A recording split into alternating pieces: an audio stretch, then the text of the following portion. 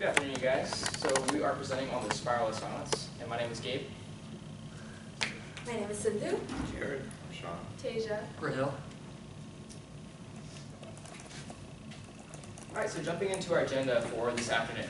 Simply put, what is the spiral of silence? Well, the spiral of silence kind of explains why majority opinions tend to speak out in the majority, or minority opinions tend to not speak out in their opinions because they feel like they're a minority opinion. And that's based on the fear of isolation. So the minority opinions won't speak out based on fear of isolation. After that, we'll be jumping into why is understanding the spiral of silence important. From a business standpoint, understanding the spiral of silence is going to help you guys based on avoiding groupthink. So we're simply creating an awareness for you guys so you can apply that in the business world and understand that your opinions don't need to fit into the majority at all times. After that, I'll be passing off to Jared, who's going to be explaining more of the motivations as well as jumping into a case from Enron. Following that, I'm going to pass it off to Sean, or Jared's going to pass it off to Sean, who's going to be explaining more in depth the spiral of silence. Following that, Tasia's going to be covering some whistleblower cases as well as some more business applications for you guys. Directly following that, Sindhu's going to be covering some more applications as well as some literature based on the spiral of silence. And then Rahil is going to conclude for us at the end. So we do have a two-part activity for y'all. The first part, I'm going to preface this a little bit for y'all. I want you guys to understand that this is a safe space. I'm going to ask two controversial questions, and you don't have to answer whatsoever. I'm going to say that again. Again, you don't have to answer. So, the first question is, it's open to interpretation, but we're not going to explain on our end. Do you think the U.S. should have open borders? If so, raise your hand. And again, you don't have to answer if you don't want to. So that's two.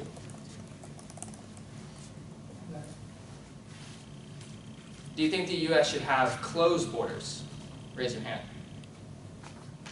So, 3. Okay. All right, the second question is going to be a little bit more controversial than that one. And again, you don't have to answer. Are you pro-life? Raise your hand. 4. Are you pro-choice? Raise your hand. 7, 8, 9, 10. Okay, perfect. All right, thank you guys. I'm going to go ahead and pass it off to Jared. We'll jump into those answers a little bit more towards the end when we jump into the second part of the activity. All right, so Jared? So I'm going to go in a bit more in depth in the spiral of silence. I'm going to start out with Noel Newman's original 5 hypotheses. So the first is that people tend to create an image of the distribution of opinions on topics. And then the second is that they're more likely to share their opinions if they think they're in the majority. And then on this I have as the third, but it's really the 5th. I just put it there because it would be more convenient to explain. Is that they're also taking into account like the momentum of the opinion. And so if they think it will be more popular in the future, then they will be more willing to share it. Then we move on to the 4th. So they're, if you have a vocal group, they are more willing, then your distribution is going to be skewed because you're going to be thinking that they're larger than they actually are, when in reality they're just saying it a lot. And so that's going to skew the imagined distribution. And then lastly, opinions tend to have momentum, so if it's popular now, then it tends to be popular in the future. And so moving on to the surveys. So she conducted a few surveys for this. And so she would ask opinions on controversial topics, ask people what they thought other people thought about those topics, and then lastly she would ask, well not lastly, there were more questions, but she would also ask if they heard a conversation about this, would they join in? So whether or not they were affected, they were affected by the spiral of silence. And one of the interesting conclusions was that sometimes these opinions get like chiseled down into their most hardcore supporters, And so that's a case where the spiral of silence doesn't really work because the only people left really believe in what they think, and so they're more willing to share that opinion. I'm going to move on to a quick topic. We'll have more, or a quick example. We'll have more examples later, which is Enron. And so one of the things we wanted to bring to your attention is why this should be important to you and how groupthink might affect you. You know, you might think that like if I just do what's right and keep my head down and do my work, then whatever other people are doing wrong won't really affect me. But since Enron went out of business, everybody who worked there lost their jobs, and they were all heavily invested in their 401ks, and their stock went to zero. So even though plenty of the employees didn't do anything wrong, they still lost money and lost their jobs. So it's a very important topic, even if you do what's right. So now I'm going to hand it off to Sean. All right, so in a study done by German Neubaum and Nicole Kramer titled "What Do We Fear?", they went over the motivations and some of the reasonings behind why people will essentially gag their opinions in social situations. Some of them are, the two main ones that they went into were fear of isolation, which was mentioned earlier, and then sanctions, which is kind of an umbrella term for things like fear of judgment, which I have as a list of different fears in that judgment category, as well as verbal or physical retaliation. One of their biggest factors that they noted was anonymity in situations. So to give an example, somebody speaking to a group of strangers may be highly likely to speak an unpopular opinion because they don't care what they think of them because they're not going to see them again. But if I talk to my best friends, for example, and I speak to an opinion that they don't think is in the majority or not okay with them, they're a lot more likely to judge me, and I'm a lot more likely to perceive that as something that I would fear happening. This kind of also goes into the individual as well. If you're in a group where you're highly identifiable, that causes you to be much less likely to voice those opinions. And this anonymity also goes to people who are constantly judging themselves against the situation, making sure that they know whether or not their opinion, if they were to voice it, would bring these sanctions. And so people are always working on figuring out how they sit in the environment that they're in. Going off more on what German and Nicole went through, they did a study involving the online and offline differences. And something that was very interesting was that they found that people in offline scenarios are slightly more likely to present their opinions, citing that people can backtrack, mitigate opinions, and keep it all in the same context. And people they found that through that, people were less afraid of the sanctions when they could attack the sanctions or mitigate their effect on them. Conversely, in online scenarios, people are less likely to do so because of the fact that with how everybody says that online it's always on there, the second you put it out there, people usually are afraid to put something out there that somebody could bring back from the past and use against them and take it out of the context that it was originally put in. This usually kind of manifests itself in kind of like chat rooms or like on Facebook. People won't put something that they don't feel rhymes with the overall group. And now I'm going to pass it off to Tasia, who's going to go more in depth on real world examples like that. All right, so spiral of silence, it's kind of a subconscious thing. A lot of times we don't even realize we're doing it. So how do you break the spiral of silence? An example of when someone has broken the spiral of silence is in whistleblowers in business. So there are 4 elements to someone whistleblowing on their company. The first is the trigger. So what about the situation makes the person say, this is wrong, I'm going to say something about it. And the second one is the personal attributes or traits of the whistleblower. So how far are they willing to go with it? Who are they going to talk to? How determined are they to bring this issue to light? And then after that, there is the constraints of the company. So maybe like any contracts that the whistleblower has signed that may keep them from speaking out about something. Just any infrastructure laid down to prevent someone from bringing any issues to light. So the last is the consequences, which is basically like what good comes of it, how well the person is able to make a difference in the organization and the people who are affected by it. So 2 examples of whistleblowers. That one was touched on, Sharon Watkins earlier of Enron, and then Cynthia Cooper is another pretty big whistleblower.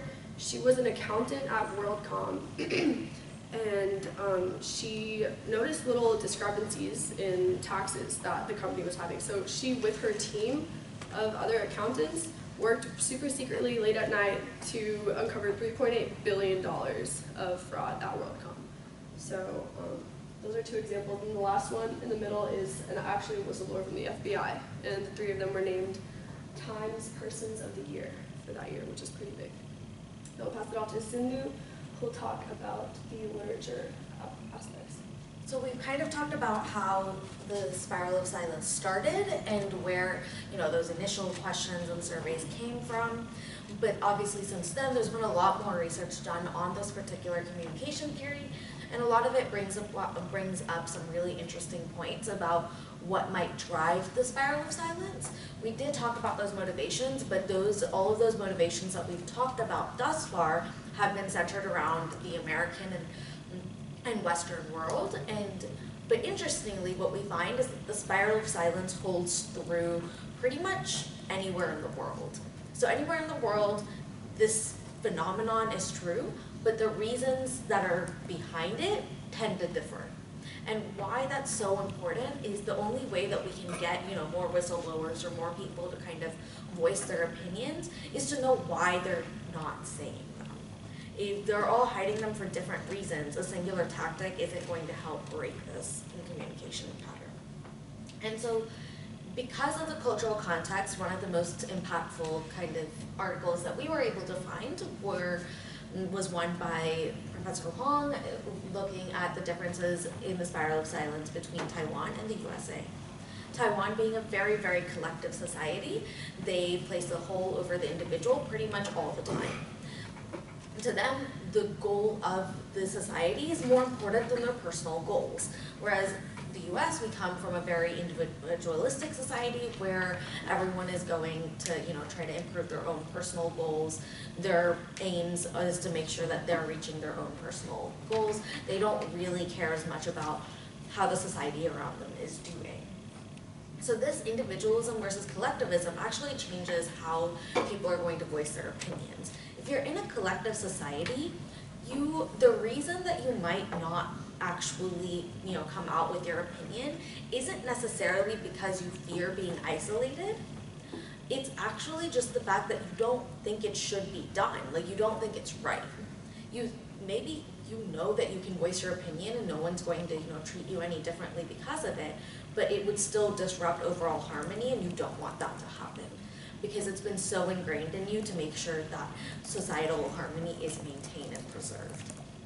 Whereas in an individualistic society, the reason that you're not speaking out is because you just don't think you can do much about it. This holds true in pretty much both societies, but it's a lot more prominent in the US, where you're like, this doesn't affect me. I just don't really care enough about it to say anything. So the actual lack of efficiency and the inability to do anything is a big part, but it plays a much bigger part in the US. And kind of an interesting find in this article was also the fact that in neither of these societies was fear of isolation actually apparent through the surveys, even though that has always prominently been said to be one of those driving factors. So this is something that's recently kind of come up as a point of contention. Are we actually afraid of isolation, or do we just not care, or do we not think it's important enough? Or, what are these other underlying reasons that we might not actually be voicing our opinions? And so obviously collectivism versus individualism makes a huge difference in how we are going to go about convincing people that it is worth it to speak out. And kind of to pass it on and take a little bit more of an in-depth look at the spiral of silence, we have our second part of the activity. So I just want to thank you guys for participating in the first part of the activity.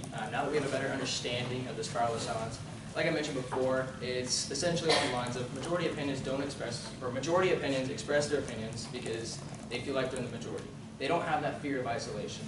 Minority opinions don't necessarily express their opinions because they have that fear of isolation. But as mentioned earlier, you can break the spiral of silence theory, and you see how it flips. The minority opinion again becomes the majority, and then it flips again. And it's just like a spiral. So anyways, jumping into the activity, we're going to ask you guys again 2 questions.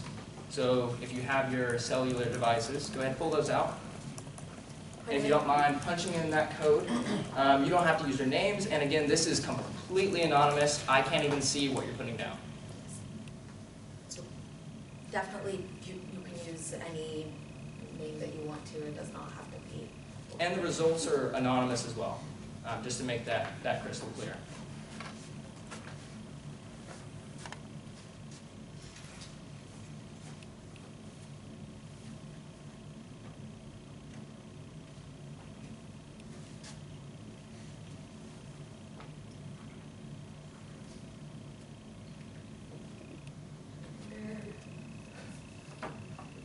We have almost 30 people in the class, so once we get upwards of that number, then we'll go ahead and get started. 2025.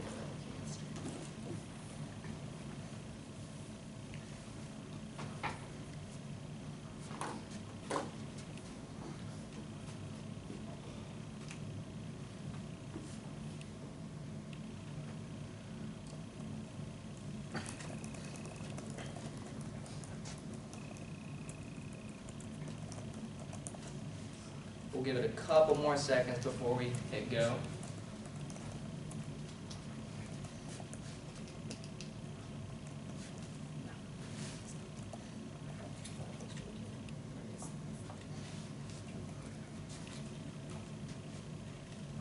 Almost getting there. Anyone else need to get in? Maybe she'll go ahead and get going. So our first question.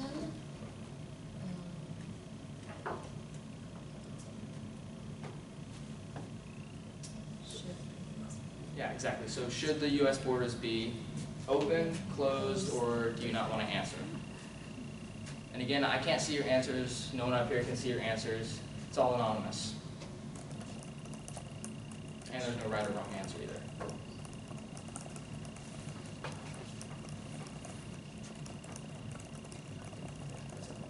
Everyone screen real quick so we're not seeing what actually happened to the results. That's interesting. And then, sorry, it doesn't want to work.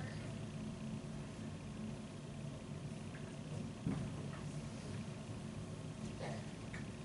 Are you pro-life, pro-choice, or decline to answer?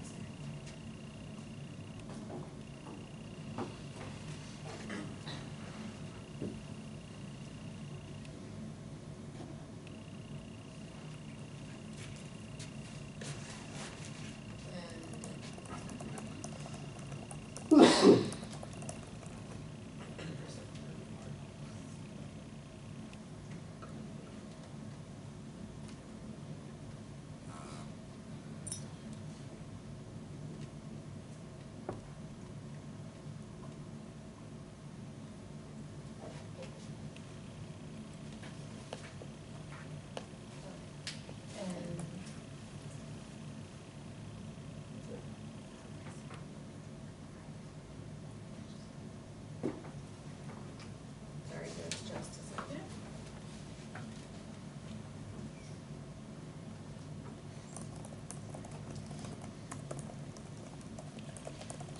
So what you're soon to find out is that, like we mentioned earlier, having that online versus offline presence, we can't see what you're putting, so the answers are going to be a little bit different than what we took at the beginning before we had primed you on what the spiral of silence theory is. So we're excited to share those results with you. Okay, so taking a really quick look at the results, obviously we had only about 5 people answer that initial question of whether the U.S. border should be open or closed. This is a question that has a direct impact on us, but isn't something that any of us in this room can do too much about. So speaking of the spiral of silence, this is supposed to make people more apathetic. They don't really care enough to voice their opinion, which was accurate compared to the second question, which is pro-life versus pro-choice, which has a lot more immediate bearing on most of our lives and most of our futures. And obviously we see 5 people respond to the first question versus the 14 on the second one. Looking at the anonymous results, this held true, but instead of having 5 people respond, we had about 18 respond and 6 choose to not. And we have a split of about 6 and 12. So the ratio's about, it's still about the same. We still have more people that think we shouldn't have we should have closed borders. But people are a lot more willing to speak out, even though this isn't necessarily something that is close to what we believe, right? The more interesting question was the second one, pro-life versus pro-choice. We had about 14 people respond initially, which means this is something that we care about. More people are willing to voice their opinion. But when we put it up on Kahoot, because of that anonymity, we have, instead of having a 4 to 10 split of pro-life to pro-choice, we have a 10 to 11 split. It gets a lot closer. Being that we are in a very, we're on a college campus, we're expected to be in a much more liberal environment, a lot of people who are pro-life chose to not speak out when asked that initial question because they didn't want to be seen as, the minority. And that has been, but when you have that ability to be anonymous, immediately people are a lot more willing to actually share their opinions, and that's exactly what we were talking about kind of through this presentation. And the fact that maybe you might not be in the minority because you weren't in this room, it was almost a 50-50, but when it comes to actually saying your perceived notion of what your environment is, causes you to not speak out. And because of that level of interest, that level of involvement we do have, there's only about 3 people who said they declined to answer. So I guess that should give you a really good example of how the spiral of silence does affect us on a day-to-day basis and the conversations you may choose to have with coworkers, managers, peers, and anyone else. So kind of moving on to Raquel to conclude. So for conclusion, that was our activity that we did, a little two-parter. So when we're doing the activity, you could see that there was good results. People didn't want to speak up because they were afraid to voice their opinions because they saw that these are really controversial questions and they don't want to be judged. So one of the reasons this happens is because it's fear of isolation and sanctions. If you say something that's controversial, but you don't think that you're in if you think you're in the minority, not the majority, you're afraid that people won't look at you the same way, people won't judge you, people won't talk to you the same way they do, you won't be part of the group anymore, so to say. So people are afraid to say that, but when it's anonymous, people are more willing to say what they actually feel like, which is what we're trying to get to. Next, we have sanctions. People are also afraid of sanctions. Like when someone wants to say a minority opinion, but they're afraid they'll get discriminated against, or they feel fear for physical retaliation or emotional retaliation. Like you can't, like in China, you can't really speak out against the government that much. So that's like a fear of sanction right there. But even with those 2 major factors that contribute to spiral of silence, we have people that aren't afraid to voice their opinions. Some of them are whistleblowers. They come out, they're not afraid, or they get over their fear of isolation or fear of sanctions, and they decide to speak the truth or speak whatever their opinions are.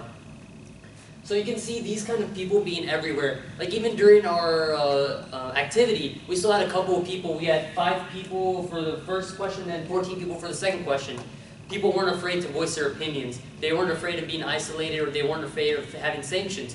They were confident that they do believe in their opinions, and it doesn't matter what other people think of them. So that's our presentation here. These are the few things that spiral silence has. As long as you pay attention to what happens in your environment, you can see this being applied anywhere. From business meetings to casual hangouts with friends, even your family, you could be experiencing this. We can even experience it in this classroom. So that's it for our presentation. We'll be taking any questions now. Thank you.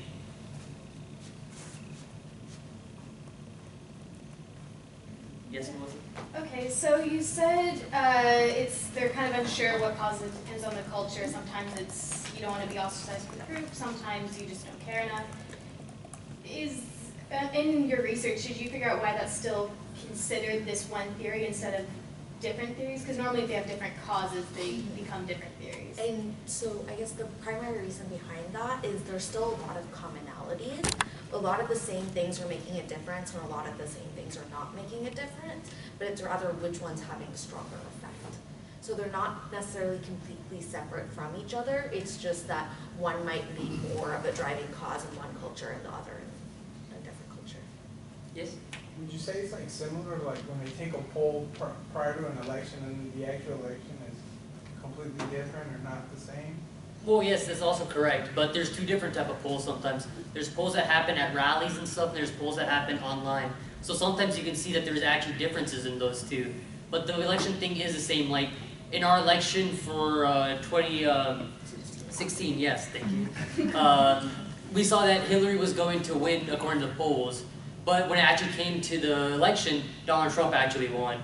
That was because people were afraid that you don't want to come out in a conservative rally and say Hillary all the way, because you're afraid of the physical sanctions that you might have against you. So these are things that happen.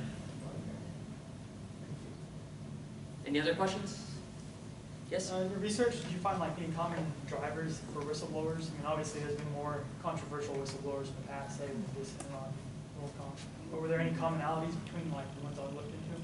Usually it was like their feeling of ethics, their morality, what they feel like. If they believe that the company was doing something wrong or illegal, they want to come out and expose them because that's not how we're supposed to live our lives. And you guys have anything else to add to that? I guess the more interesting part of it was money often isn't a driving factor, just because most whistleblowers don't actually get too much money out of it. They, you know, a lot of times whistleblowers do lose just because they don't have the financial backing to get those lawyers and stuff. So money is not a driving factor was an interesting thing that we found. Yeah, at the end of the day, it comes down to your personal morality and ethics. That's the driving cause between what makes whistleblowers make the decisions that they do. Other questions? Thank you. Yes, thank you. Awesome, thank you guys.